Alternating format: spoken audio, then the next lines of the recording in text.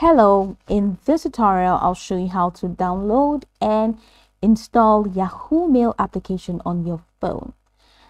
Now, if you're using an iPhone, then go ahead and launch your Apple Store. But if you're using an Android phone like I'm using currently, go ahead and launch your Google Play Store.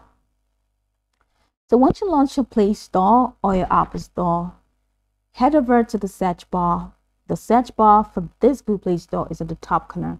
So just go ahead and click on search apps and games. And once you get in here, go ahead and type Yahoo Mail and punch the magnifying lens right at the bottom right corner of your screen.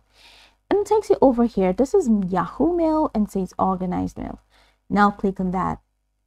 Once you click on that, it takes you here. Now here you have two buttons which include uninstall and open. These two buttons are here because I have already downloaded the Yahoo Mail app. But if you have not downloaded it, you're going to see just one button, which is install. So just go ahead and click on the install button. And after clicking on the install button, you're going to have to wait a couple of seconds or minutes, depending on the strength of your internet connection or the balance of your data.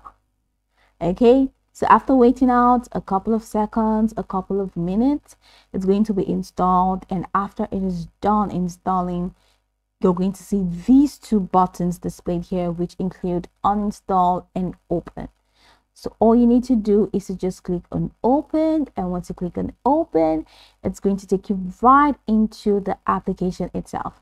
Now, I have already signed in, but if this is your first time and you have not signed in, it's going to take you right into the sign up page where you're going to be required to either sign in using an existing account or to sign up by creating an entirely new account. So whichever one you choose, once you sign in successfully, it's going to take you to this homepage where you can now explore a couple of features to have an exciting time in Yahoo Mail. So you can go over the tutorial from top to bottom to get acquainted with the steps. And once you're done, you'll be good to go. I hope this tutorial marvelously helped your search.